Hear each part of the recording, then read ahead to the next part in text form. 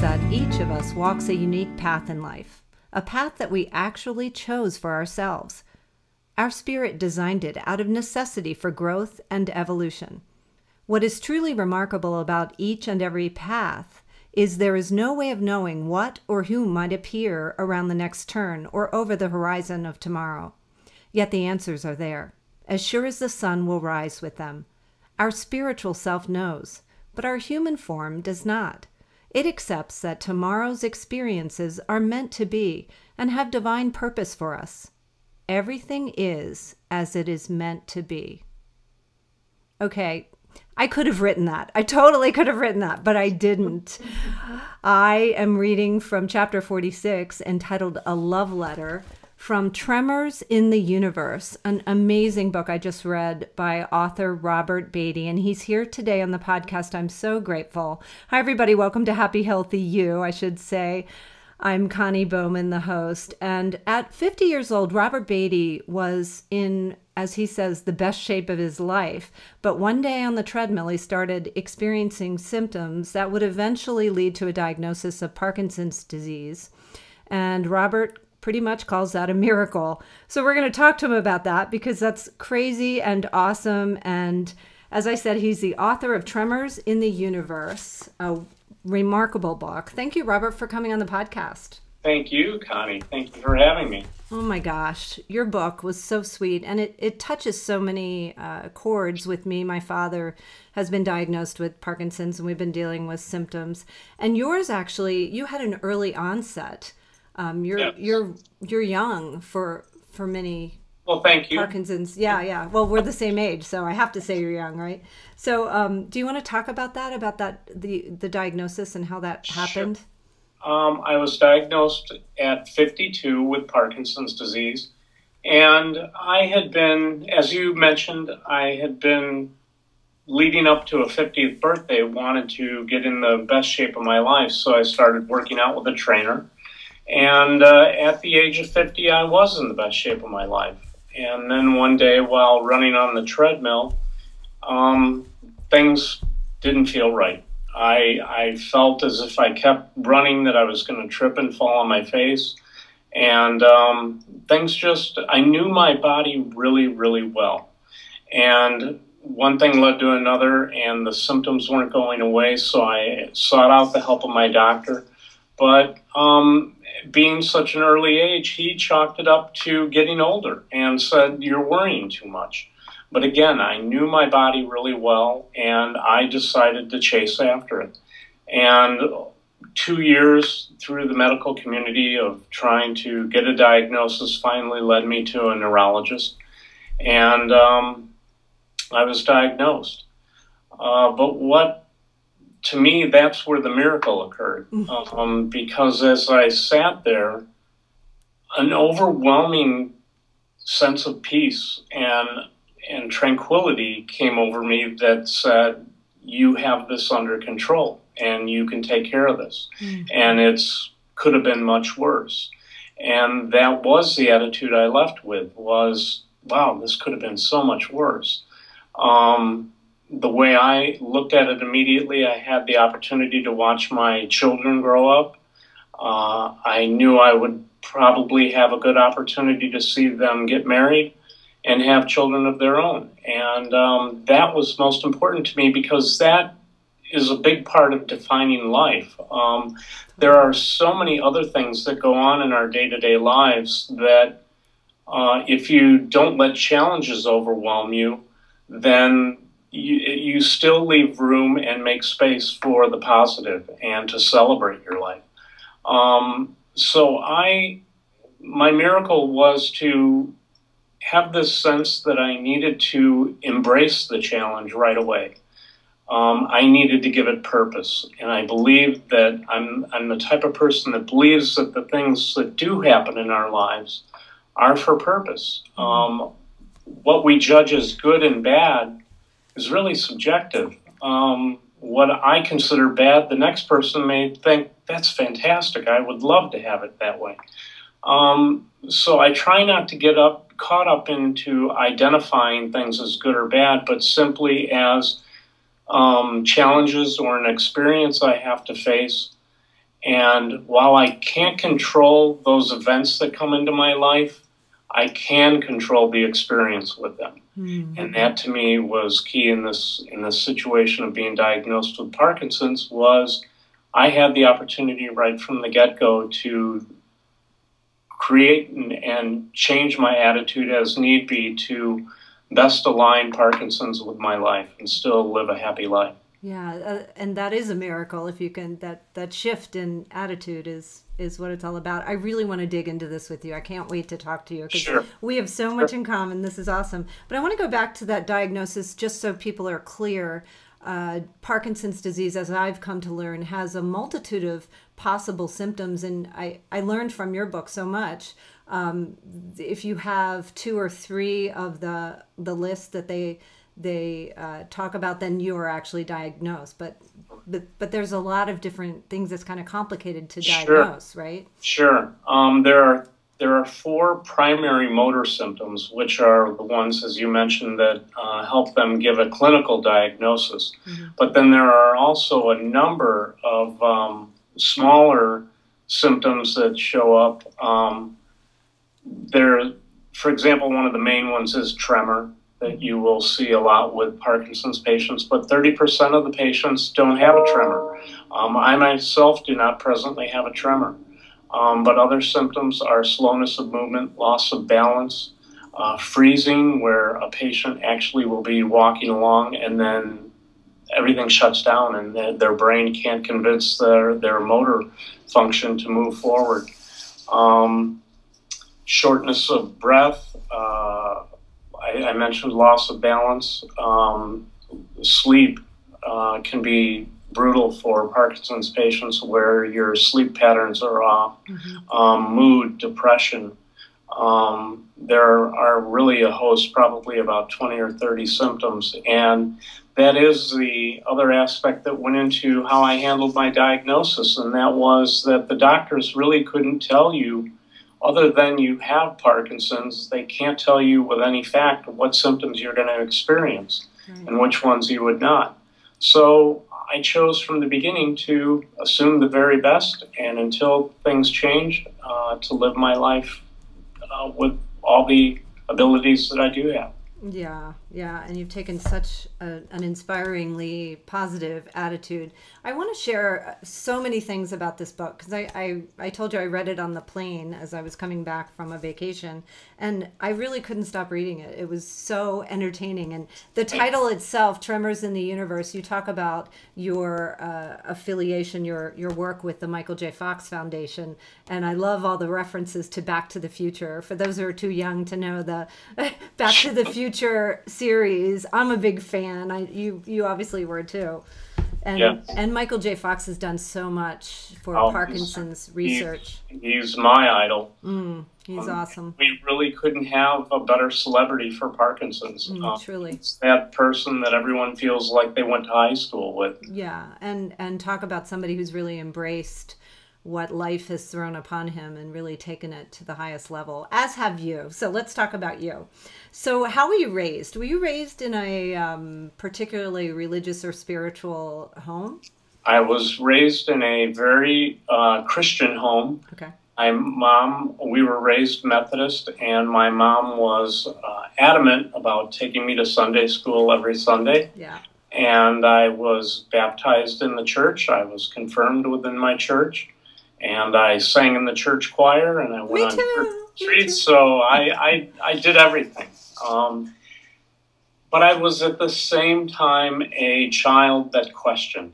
And I think for my mom, and with her Christian background, I think it scared her how many questions I did ask.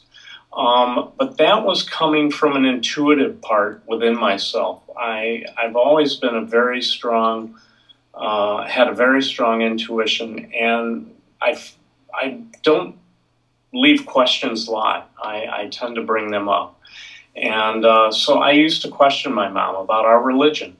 And that questioning pushed me to actually expand my vision and my horizons of what I wanted to learn about not only religions, but spirituality. and learning to follow what I felt in my heart and what I felt in my gut. And so how the relationship has progressed with my mom and I. My mom is still alive, as is my father. My mom's 80 years old now. Her viewpoint has opened up dramatically, to the point that she says that the experience I've gone through and everything I've discussed with her has broadened her scope of understanding. And it's brought the two of us, it's really interesting how it's brought us together even closer in that regard. You're shaking things up. Yeah, exactly.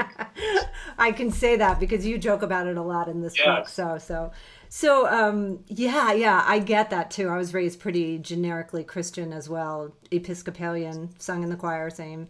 But I remember one day going to my dad and saying, "You're not my father." And he was like, "What?" You know, for my parents were raised in the 50s, so that was a huge, like, don't ever say that. And I'm like, "No, God's my father," you know. And I was always trying to, you know, take things to the edge and ask the questions. And I actually had an experience when my 6-year-old Megan died. I wrote about it in my book. And I went to my priest, who was soon to be a bishop. So she was a bigwig in the Episcopal Church. I said, "Look, my 3-year-old wants to know where her sister is, and she wants to know where is heaven? Because I keep saying she's in heaven. I don't know what to tell her. Where the hell is heaven?" And, you know, she kind of gave me an answer that wasn't satisfying to me. Not, you know, I'm not saying anything bad about her, because she was beautiful and wonderful, but I just needed to know where she was. So that sort of took me on my little path. But you mentioned in the book that one of the things that got you sort of started was the book by Richard Bach, right? Illusions. Yes. Me too. And I want to just give a shout out to my friend Tom, who gave me that book. It's funny how when you get a book from someone. I remember exactly who gave me that book as well. Shout out. Give a shout out. Patrick and Tom, you guys are awesome. It's funny because it shifted something in me, that book. Absolutely. Yeah, so he was the author of Jonathan Livingston. I love those relationships with those people, in the sense that those are, again, intuitive people who, in my case, I remember vividly Patrick coming to me with that book and saying, "You need to read this. Yeah. This is going to touch you." And there was that connection right then that he knew what was going on inside me enough to read something and go, "This is perfect for this person." I love that. I love when that connection happens between people. And because you're connecting with their energy, you're understanding their energy and what their soul is about and what their spirit is about. And to me, there's nothing greater in life than connecting with people on that level. Yeah, yeah. Do you remember what it was about that book that touched you? Well, I, at the time, was heading off to become a pilot, and in that book, he's a pilot as well. I seem to recall, and I haven't read it in a long time. I haven't either. I'm kind of trying to recall. Yeah. That there were like little reading points, maybe like a 2-sentence parable that appeared every so often in the book, almost that you could open it to pages and just catch one. And I liked the thoughts. I like things reduced down into very deep, inquisitive thoughts, because I was the questioning person. So I like being made to think. And I appreciate everyone's viewpoints. And I write about that in my book as well, that I'm, again, so fascinated by when people can be open to share and be willing to listen, then you can really grow. And so I think I was just caught by Illusions, how it opened me up to thinking. Yeah.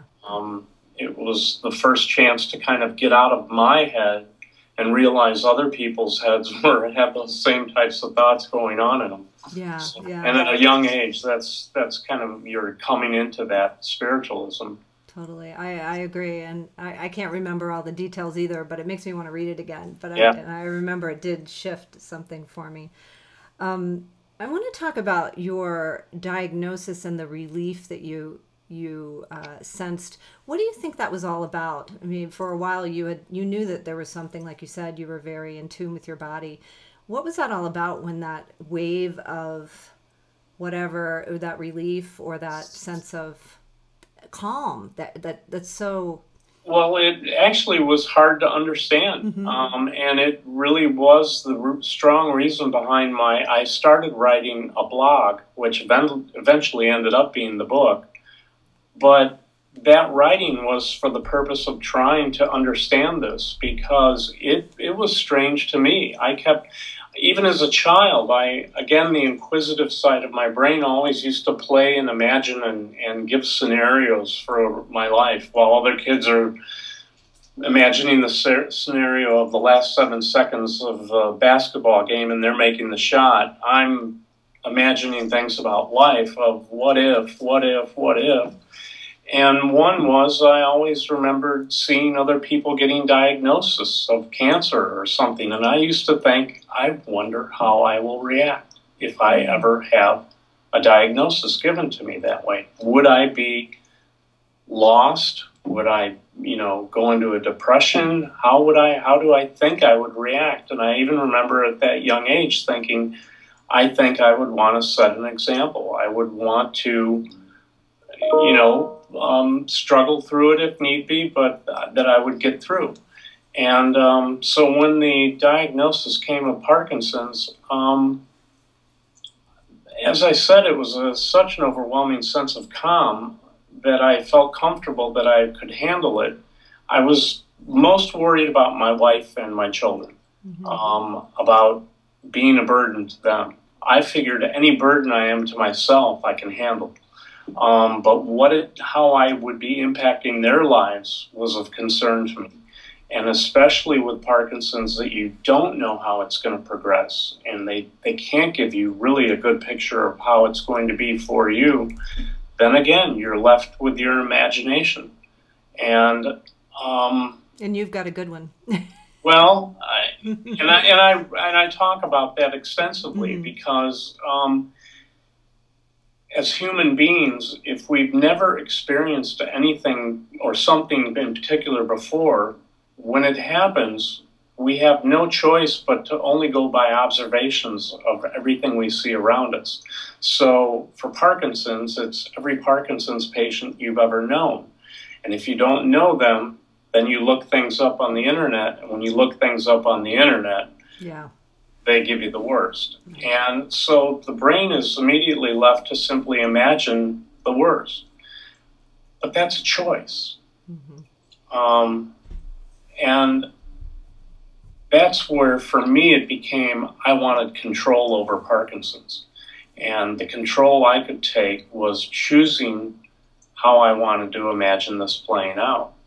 And I chose to imagine that my life is not going to change regardless of Parkinson's. Granted, I'm only 4 years down the road right now, but I go into my doctor's appointments and they keep saying, what are you doing? Because you're doing great. And I just smile and say, that's what I'm doing. I'm smiling. I'm doing great. I'm doing great. My way through it. What do you know at this juncture about the connection of having a positive attitude and healing?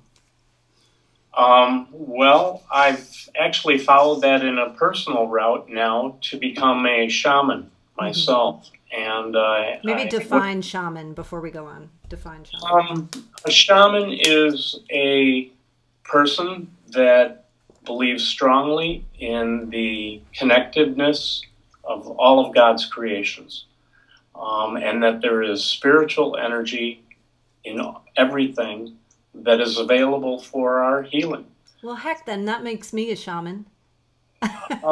Yeah, it really does. I haven't had any training. And the other aspect of a shaman is they're really kind of nicknamed wounded healers, because they are individuals who first have to go in and face their own shadows and do their own healings. And when we talk about healing, it's not necessarily entirely on the physical level, like thinking of the Parkinson's symptoms, but really at a much deeper level, at the spiritual level, that wellness truly comes from within your heart and within your mind and how you feel about yourself.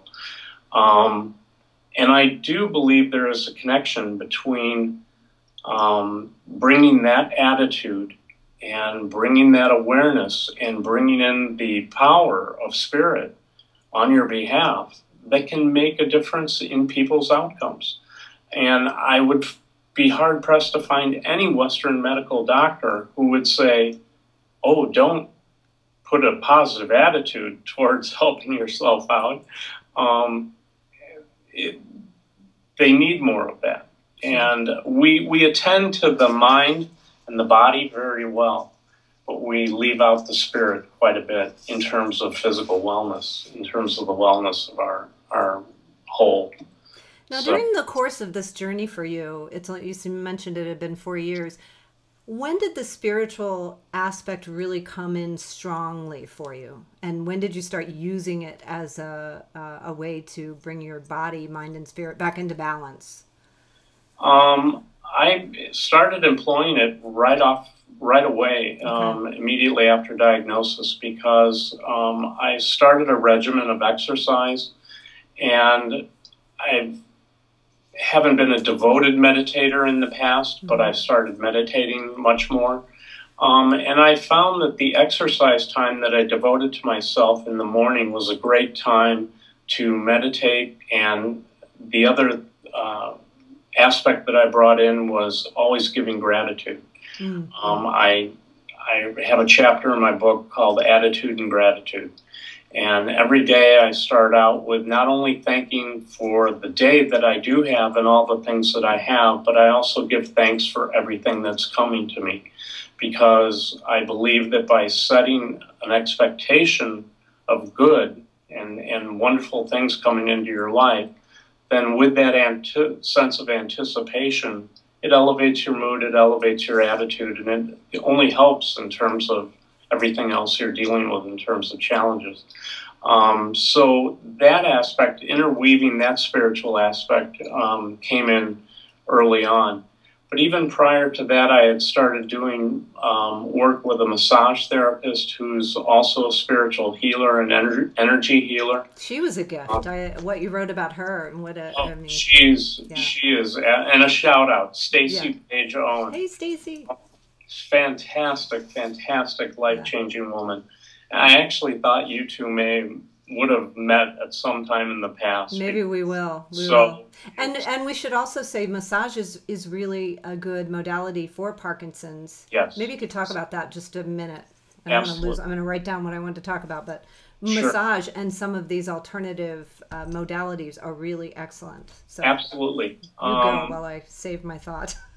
Because, and I'll even expand on that a little bit, because another thought is I've found that stress can be one of the greatest factors to how symptoms play out for Parkinson's patients. It can exacerbate symptoms quite dramatically when stress is up. Massage therapy and exercise are great for alleviating stress. But back to the spiritual aspect, the work that I've done with Stacy has been instrumental in terms of coaching me and helping give me guidance. It led me to the shamanic program, and the whole well-rounded package has just been phenomenal in terms of drawing strength from my spiritual beliefs. Mm-hmm. And from something out there. The reason I asked that question is, in my experience, and after talking to so many people, it seems as though when we as humans are hit with something unexpected or not necessarily anything, a death, a disease, a diagnosis, a divorce, there is a certain amount of resistance that we put up, and we have to reach a point of acceptance before any true healing or reconnection to ourselves can happen. And it doesn't sound like you went through any kind of any of that resistance where you actually had to surrender? I mean, it seems like you were so prepared. But surprisingly, through the shamanic program, which again, we had to do our own healings, which it was perfect for me because it allowed me to now look at this under a microscope, per se. And that's what the shamanic type of healing is. You look into your subconscious and your dark areas to face your fears and your shadows that for a long time we buried. We just stuff them down and say, I'll put a smile on my face and I'll deal happily with everything. And that I discovered in that one of my healings was facing the fear of failure. Fearing that I could fail at fighting Parkinson's, failing at writing a book, failing at owning my business for the past 27 years, failing as a father, failing as a spouse. I have a high drive to succeed, and a lot of people would look at that as that's great, that's great, that's great. But when I faced the true idea of how I would feel if I failed, there was a lot of energy behind that, and a lot of energy I was storing away. And I needed to come to an understanding that if I failed, I was still loved, and my family would love me, my community would love me, my friends would love me, God would love me, that there was no loss if I failed. And by facing that shadow and coming to that understanding, I was able to let that go. And so there are things that even if we succeed at facing challenges real strongly, that you still need to be true to yourself and really look at every possible message you may be carrying. I want to go back to that first that paragraph that I read from your chapter entitled "A Love Letter," where you say that my personal belief is that each of us, I don't have my glasses on, so I can't really read the small print, walks a unique path in life, a path that we actually chose for ourselves. Do you really believe that we came into these lives and chose to, in my experience, lose a child, lose that sweet daughter, and you to go through this kind of suffering? Yes. I knew you were going to say that. That was a setup. So expound upon that, please. Oh, reluctant Messiah. A story that I told in the book is the one that really rings true to me for this question, and that is when I was 30 years old. I was coming out of a grocery store, and there was a small flyer on the wall for a little 5-year-old girl who had leukemia, and her family was looking for a donor match for marrow. And I could have passed that by, but I picked up that little tab off that paper, and I went 2 weeks later and gave blood for the little girl. I was asked by the bone marrow registry if I would like to be listed on their registry, and I said sure, and pretty much forgot all about it. About 10 years went by, or 5 years, 5 years went by, and I finally received a letter saying I was a possible match for another patient, a 53-year-old patient in Austria, and went through 6 weeks of tests to determine that I was an absolute match, and then was asked would I give the donation for this man in Austria, and I said absolutely. I couldn't understand how anyone could ever pass up an opportunity like that. But the day of doing all the donations, the nurses and everyone around were thanking me over and over and over for what I was doing. And I said at that time, and it always brings it right back up for me, but I said, I didn't do this. A 5-year-old girl who gave her life made this possible for this man. The grief that those parents felt over the loss of their 5-year-old daughter has to be immense, and for them to try and find purpose in that, I see the purpose on the backside, and I'm just one person. Mm-hmm. I believe there are multitudes of levels of impact that that 5-year-old girl made, and that every life makes. Yeah. It's unfortunately not ours, or not our opportunity to know right now. But I believe, and I trust, and I have faith that there is an answer for everything that happens. It's all just a big interwoven tapestry, isn't it? Yeah. Yeah. I remember reading that part in the book as I was flying. I was sitting next to people and I'm like wiping tears away. So like, oh gosh, that was so sweet. Yeah, and I believe the same thing. I mean, we are given an opportunity to help, and we don't know what the ripple effect will be. So right. Yeah. Absolutely. What do you feel Parkinson's is here to teach you? I don't know if it per se was. I haven't come to the conclusion that it had to be Parkinson's. Yeah, probably could have been anything. Yeah, that's probably true. But I do. It has impacted my life in so many fantastic ways. I mean, I've been introduced by the chairman of the board for the National Parkinson Foundation at a luncheon to talk, and he said, the first time I met this guy, he said, Parkinson's changed his life for the better. And I thought he was crazy. But it is so true that the things that have come about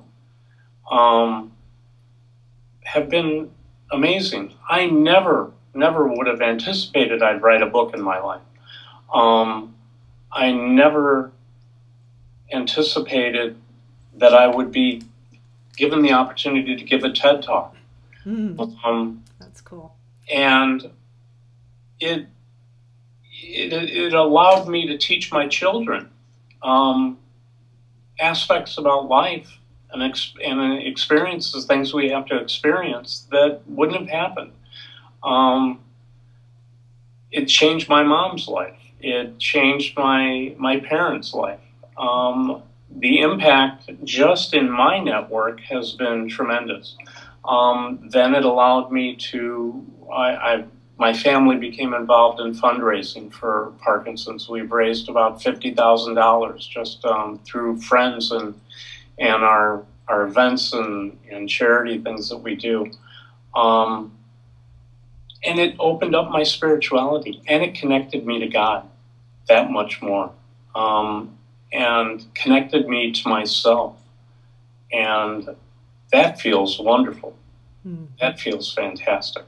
That's beautiful. Yeah, and the ripple effect. So you must have, you mentioned you're primarily asymptomatic from the tremors, right. But I'm sure, and you write about, having off days. Do you have any advice, or what do you do for yourself to get you through some of those more challenging days? Well, I am a strong advocate for respect what your body is telling you, because there are bad days. There are days that you just need to rest. And while it seems like it would be the great thing to just keep going and going and going, when your body's telling you certain things, there are days that I even believe Spirit's telling you, hey, take it easy. Yeah. Just, take a day off. So definitely listen to your body. The other is communication, I think, is extremely important for patients. A lot of what I've learned is that a lot of Parkinson's patients do not like to talk about Parkinson's. They feel it's a stigma. They feel people may think of them differently, or they're ashamed. And so a lot of patients do not talk about it. Big part of the response that I got from my book was from spouses and children who would say, wow, I never really understood what my father or my mother was going through because they never spoke about it. I ended up guilty of the same thing. I came out with such a great attitude right off the bat and assumed everybody then had a good attitude about me having Parkinson's. I neglected to ask my wife how she felt about my Parkinson's. I just assumed if I put on the positive face, she'd feel good. Right. Until one day I had said, I've received this wonderful response about the writing. How do you feel? And she said, she eventually confessed that she was more afraid of my Parkinson's than I was, and that she didn't know how to approach me about it because she didn't want to take away from my own strength. And that became very important to me for us to communicate better. And that part of my purpose is to help her along. So communication is not just between the patient and the doctor, but the patient and the spouse, the patient and the family. And the other thing is that the patient isn't the only one suffering. They're not the only person dealing with the symptoms. But on the other levels of physical aspects of the disease, I use first thing when I get up in the morning to do an assessment. I kind of sit at the edge of the bed and just kind of do a once over about how I feel, if there's any weakness in my body, and then kind of plan the day out with medication, things like that, based on the needs of the day. My primary symptoms are slowness of movement when I'm not on medications. I have other issues with another symptom can be softness of voice. So as the day goes on, my voice will start giving out more and more. It's pretty common, right? Yeah. Yeah. And I'm a graphic designer by trade, so I work at the computer a lot. And for a lot of patients, it's handwriting can become very difficult because the hands become stiff. And for me, typing on a keyboard can become difficult at times. So it's really about managing your body and being attentive to its needs, and recognizing that there's sometimes you just have to take some time off and rest. And as a shaman, do you recognize, well, now that I'm a shaman too, do you recognize that those may be the times when Spirit's trying to get your attention? Maybe you hadn't been communing enough. Absolutely. And I approach things that way. I'm talking to my spirits all the time. Yeah. Giving thanks and putting out my requests. I do believe that the vibrations we put out into the universe, the energy we put out, call them prayers, call them energy, gets heard, and it comes back to you. Oftentimes we're looking for it the way we want to picture it, though, and not necessarily open to how the universe is giving it back to us. Yeah. So that's another thing, is I try to be even more open to how I perceive things. Yeah. So, can you give an example of how that might show up in your life? Because I know for me it shows up. For example, I did a weekly podcast for 3 years, and it was just sort of rebranding for my voiceover career. And I decided I had enough podcasts, and now I'm just going to do it when I find interesting people like you that I want to talk to, and try to make it more quality than quantity, because I was feeling that I was what do we call it, phoning it in sometimes, because I just wanted to get one put out there. Absolutely. So as I stopped doing my podcast, I said to God, the universe, I'm open to whatever wants to come in, and boom, something came in. But it wasn't what I thought it was supposed to be, but I think it was what I was supposed to be doing. And I mean, I don't even need to tell you what it is, but sometimes I feel like that happens. And then once I started playing with it, I was like, oh, this is awesome. I could really go down this path. Yeah. Thank you. To realize how things can start to take shape that way. I play with it at times with time. When I'm leaving somewhere and I don't think I've got enough time to get there on time, then I start talking to spirits, and we play with literally, you know, if you can open up some lights or make the time work out. And I've had times where it seemed like there was no way I should have gotten there. Me too. You pull up on time and you're like, yes. How about parking places? The simple little things like pulling around in the parking lot at a grocery store, you know, the next aisle, there's going to be one up front waiting for you, a little spot up front to park in, and turn the corner, and sure enough. Yeah. Life is really magical when we allow it to be. And looking at your smile right now, just when we're talking about this, to me, that is the joy of life and spirituality. When you can connect in with that, the smile comes, the happiness comes, the energy comes. And that, to me, is what it's all about. Yeah. And we are supposed to connect with each other. Jesus said that whenever two or more are gathered, we make the magic happen. So we need to continue to connect. I want to go back to the caregivers, because I felt like you hit on a really good subject. For someone who is a caregiver of a patient with Parkinson's, or a human being with the Parkinson's diagnosis, do you have any suggestions for communication with them, to keep those lines open, and how to be there for them in a what's the word? In a true and loving, in the most loving way, really? Sure. Well, I've observed various patients and their interactions with their caregivers,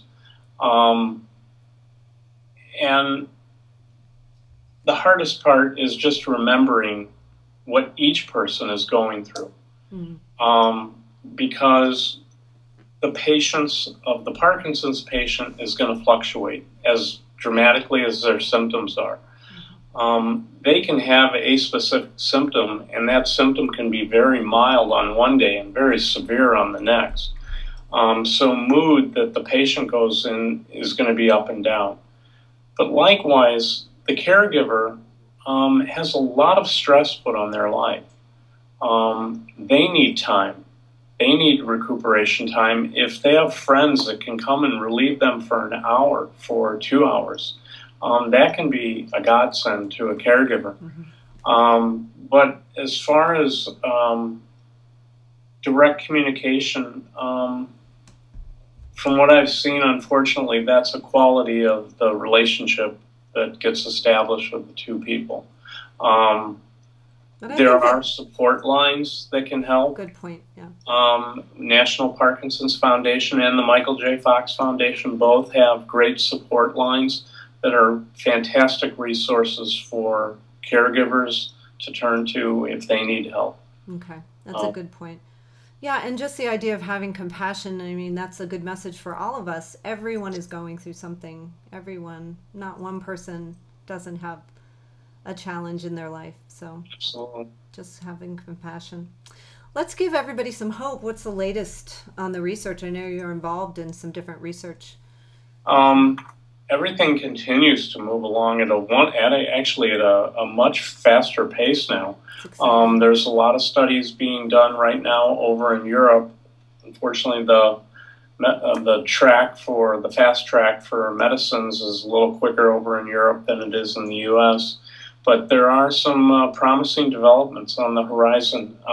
Drugs that are showing promise for not only slowing down the progression of the disease, but some actually showing us a complete stopping of progression of the disease. Now getting it to where they've even had drugs that are showing reversal, that eliminate, and the person's symptoms come completely back. But when they're taken off the drug, the symptoms immediately come back. So the underlying problem still remains.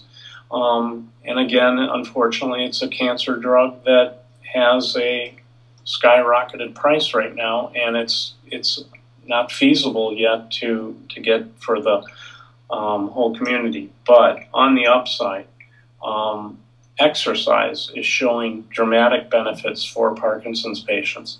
I'm involved in a program called Moving Day here in Chicago, and it's actually nationwide, which emphasizes exercise for Parkinson's patients.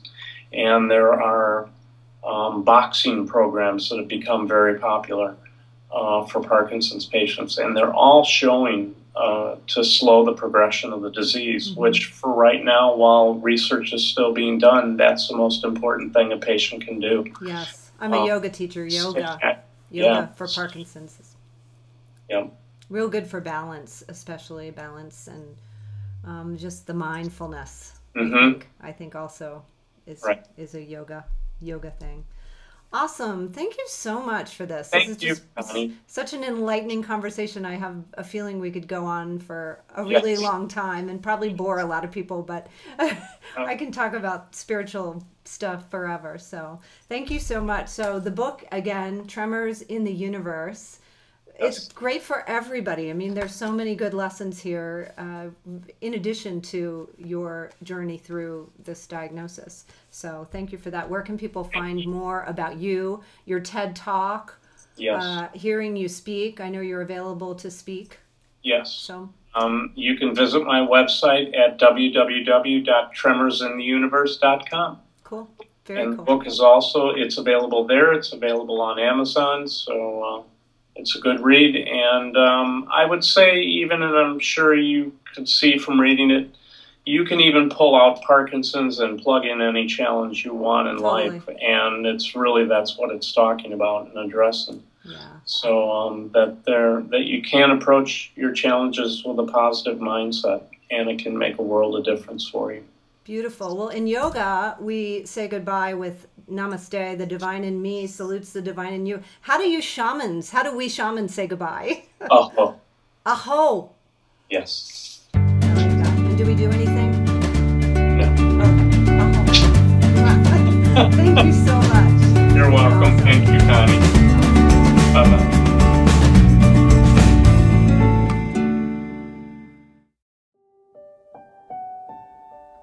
Back to Happy, A Journey of Hope, Healing, and Waking Up is a small but powerful book about healing from one of life's greatest tragedies, the loss of a child. It's about love and sadness and being human. The 9 lessons in Back to Happy are intended to be food for a broken but awakening soul. Healing from grief and loss is possible. Finding joy again is possible. Back to Happy, in paperback, Kindle, and audiobook at Amazon.com. For more information, visit backtohappybook.com.